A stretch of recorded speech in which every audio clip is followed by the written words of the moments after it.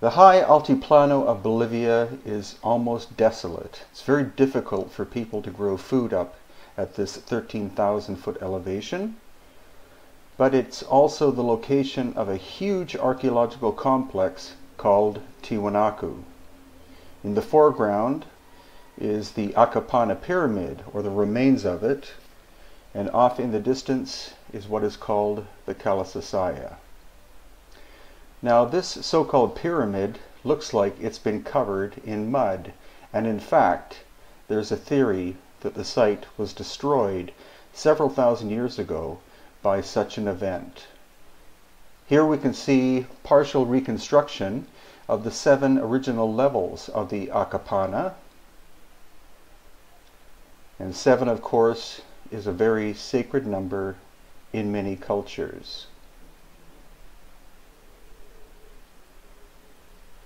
The Kalasasaya is a huge complex, and you can see the standing stones. They are original, whereas the walls were reconstructed in the 1980s by archaeologists.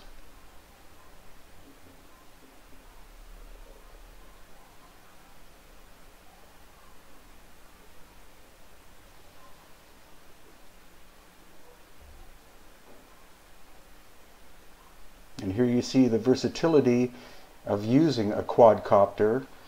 It gives us an incredible view that is impossible to see on the ground. And now Pachacutec is approaching what is called the subterranean temple. The standing stones are immense, and you can see the amount of weathering on them indicates that they've been standing in their present location for several thousand years. Most archaeologists believe that Tiwanaku began approximately 2,000 years ago by the Tiwanaku culture and was abandoned about 1,000 years later. However, other theories speculate that the original constructions, megalithic, at Tiwanaku could be at least 15,000 years old, much older than any known culture according to conventional history. However, the evidence that you are looking at suggests very much that history as we know it stretches far back in time, much farther than what conventional archaeologists believe. Unfortunately, in the 1980s, archaeologists attempted to reconstruct the Akapana pyramid and thought that it was adobe, when in fact the whole 7 levels were constructed out of stone.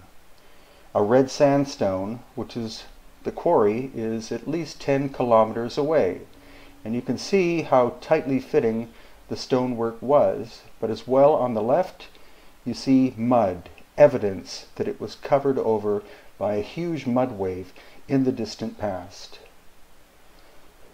And the theory is that the entire altiplano tilted due to some kind of massive catastrophe, causing the southern end to be pushed down, the northern end to be pushed up, and the waters of Lake Titicaca, including the mud, to spill over and basically bury the Tiwanaku site.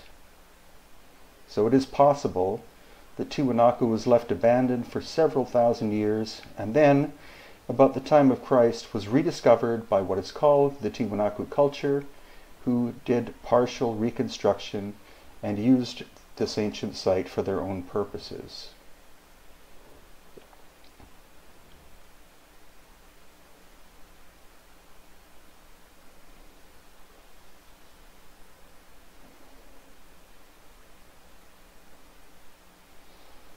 And this is the Kalasasaya, with Pachacutec rising out of the subterranean temple. This entire wall system has been reconstructed except for the standing stones and the staircase, which shows incredible weathering. But all of the stones you see were reassembled by archaeologists, so we don't actually know what it originally looked like. And here's the famous Gate of the Sun. Most people think there's only one Gate of the Sun, but in fact there are 4 of them distributed all over the site itself, And this is not the original place where the Gate of the Sun was found.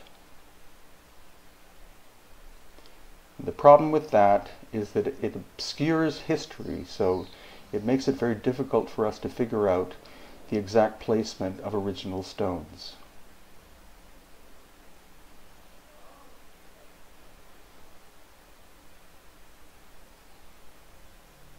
Now, what is incredible about the Gate of the Sun and the other three and many other remnants at Tiwanaku is that they are made of andesite, and the quarry for that andesite is 70 kilometers away near a little town called Copacabana. Notice the break in the gate. That is original and most likely the result of a massive catastrophic event. You can see on top that it was originally part of most likely some kind of wall system. Now, thankfully, I've been able to use the quadcopter Pachacutec at many locations, including Ollantaytambo and Sacsayhuaman in Peru. Not Machu Picchu because it's a restricted site, but many other locations.